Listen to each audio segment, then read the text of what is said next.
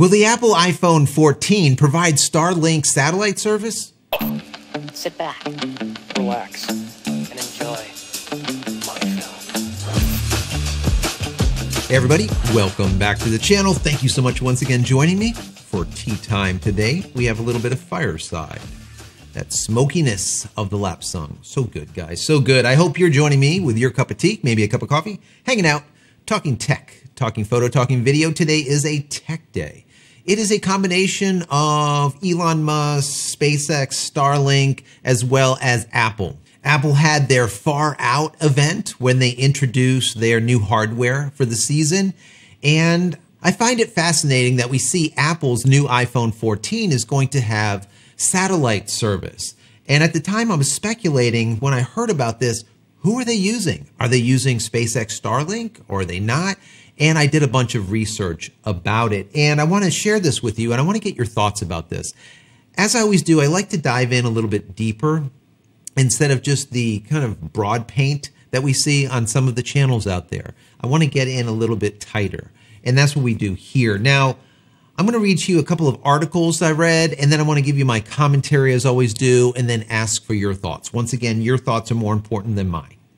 Before we get into it, I want to say that if you have not downloaded any of my ebooks as of yet, go check them out. Go over to JCristina.com/books. Once again, JCristina.com/books. Also, if you just want to say thank you, there's now a thank you button right down there. You can click on that, or even better, become a member of the channel. And if you enjoyed this video, even in the least, you'll probably like some of my other Starlink coverage. Go check out my Starlink playlist. Also, give the video a thumbs up if you like it, and click this little button over here so when I go live or when a new video comes out, you will be notified of it immediately. Subscribe, guys, subscribe.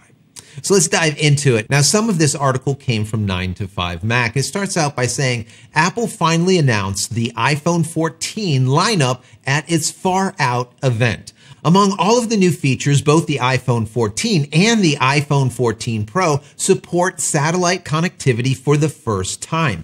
Apple promotes satellite connectivity as an emergency feature, so it is not meant to replace regular cellular connectivity. First, satellites are constantly moving and are very high in the sky. This means you first need to find a signal before you can start communication. The iPhone 14 guides you to point the device in the right direction until the satellite connection is established. Apple notes that this feature only works outdoors with, quote, a clear view of the sky. Once your iPhone is connected to the satellite, you can call an emergency service when there is no cellular signal coverage from your carrier. Satellite connectivity can also be used to share your location with friends and family via the Find My app. Since it takes some time to establish connection with the satellites, iPhone will ask the users a few questions while the device is searching for a signal. This includes questions such as, what's the emergency? Who needs help? And is anyone injured? Then the iPhone automatically sends a text message with all these details to a local relay station. Apple says it has created a compression algorithm that makes text messages 3 times smaller to make communication faster since bandwidth is low compared to a cellular network. That makes sense. I can see that. But remember, text messages are just bits, very, very small amount of bytes in total. Anyways, making them 3 times smaller, I guess, could be helpful. At first, satellite connectivity will be available in the US and Canada starting in November. Apple says that the service will be offered free for 2 years for iPhone 14 buyers. After that, there will be a cost to enable satellite connectivity, but the price is unclear. So, like I said, the question that I have is, will Apple use SpaceX Starlink for this satellite service, for this emergency SOS type of service that they're talking about here? And after reading a bunch of articles and doing a bunch of research, the answer is no. I was kind of amazed by this, and I want to read to you a couple of things that I think are very important here for this conversation. Now, CNBC had an article that I read that it said mobile satellite communication company Globalstar saw its shares jump as much as 42% after being halted for news during the Wednesday trading session. The company disclosed during Apple's annual fall hardware launch, or as they call it, the Far Out event, that it would be operating the satellite-powered emergency SOS service for the forthcoming iPhone 14. So the answer is it's not SpaceX Starlink, it's this Globalstar people. Now, they continue by saying Globalstar's infrastructure launched in the late 1990s through a partnership with Lowell Space and Communications and Qualcomm. The Louisiana-based company filed for bankruptcy and received backing from a private-held investment firm called Thermo before a 2006 initial public offering. This stock is like $1, guys. Literally $1. So this is a very, very small company. Now, according to analysts, what they have wrote is that Globalstar now sees a 2023 revenue between $185 million and $230 million, depending partly on the degree in which it achieves goals tied to the Apple deal. When I researched the company itself, just to see how this all works and how many satellites and where are the satellites, what I found was this company has 40 satellites currently in orbit. That's right, 40. And the connectivity goes from a gateway or a ground station, or is what I call a POP, to a switched telephone or internet network is how it works. And what they state is that a satellite must have a gateway station in view to provide service for any user. So keep that in mind. I'll get back to that. That is very important. Globalstar has 24 of these gateways. Now remember, a satellite must have a gateway in view for it to provide any service at all. There is 24 of them, and they're located all around the world. And 7 of them are in North America. 7.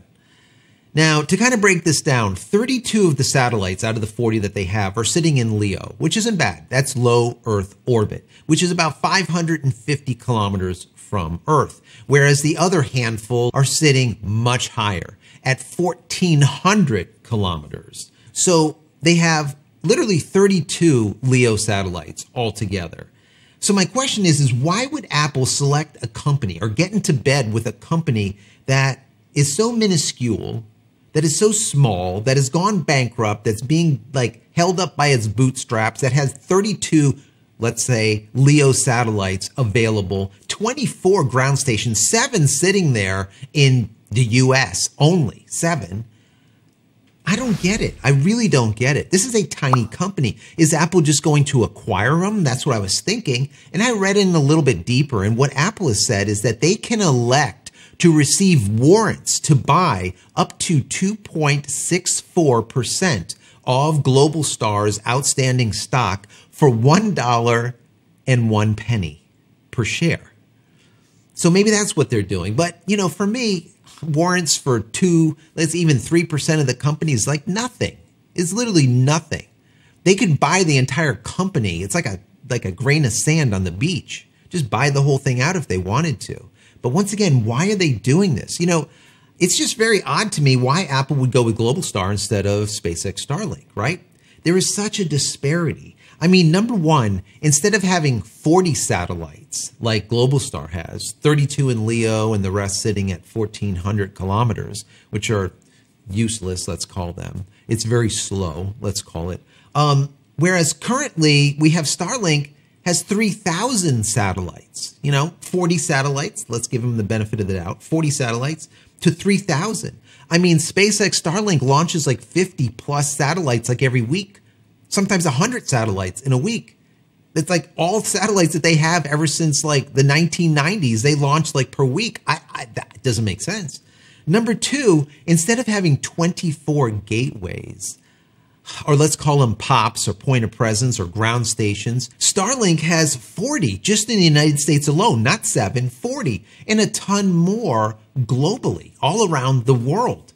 Number three, and even more importantly, SpaceX Starlink is getting in bed with T-Mobile for both connectivity as well as backhauling. So their footprint is going to be massive in comparison to this tiny Globalstar. Once again, I don't get it. One last thing. Going back to the fact that Global Star says, quote, a satellite must have a gateway station in view to provide service to any users. This is massive. Like I said, there's 7 gateways in the entire United States. There's 24 worldwide. This service is going to be abysmal at best. I mean, look at the disparity. You have SpaceX Starlink now having version 1.5s and now coming 2.0s that have onboard laser communication devices. What does this mean? That means that if someone is sitting at this location and there's a satellite, a Starlink satellite here, but there's no ground station anywhere near here, it's okay, because they will take that information and radio it at the speed of light to this satellite over here via that, once again, laser communication from satellite to satellite all the way to this one and then go down to the ground station over here.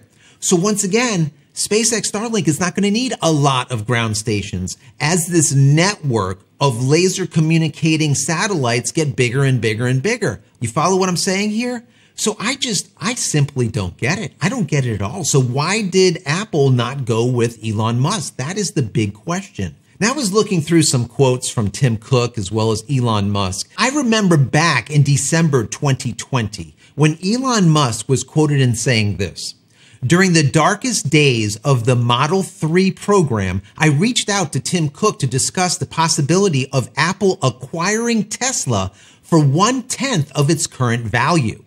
He refused to take the meeting. Bad blood? Maybe? Now, Tim Cook was quoted in saying this: I have great admiration and respect for the company he has built. This obviously in reference to Elon Musk. I don't know, guys. I really don't know. I have a feeling that Tim Cook and Elon Musk just don't play together well. That's my personal opinion. More importantly, I want to know what you think. In the comment area below this video, let's have this discussion. So guys, I hope you enjoyed this. If you have, please throw the video a thumbs up. I appreciate that very much so. And click this little button over here after you subscribe to the channel so when I go live, when a new video comes out, you will be notified of it immediately. And finally, head over to my website, JCristina.com, where you can find all the photography tools I've invented for you and me over the years, and hopefully there's something there that you might like. And if there is, please pick it up and support me and my family. That's it, guys. I'm out of here for another vlog. Many blessings to you and your family. Stay safe, stay healthy, and we'll see you in the next one. Take care, guys. Love you all.